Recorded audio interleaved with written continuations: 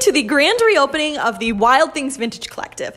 Now, I'm going to be using their footage here to give a little context. Basically, a month ago, there was a really bad flood, and all 40 of their vendors in this huge space had to evacuate. Fortunately, they say that the community really showed up, and a month later, they reopened. Now, the first thing I did when I got there was go straight to their coffee house, the Clapping Monkey, to get myself a latte. And when I tell y'all this place is massive, I mean it.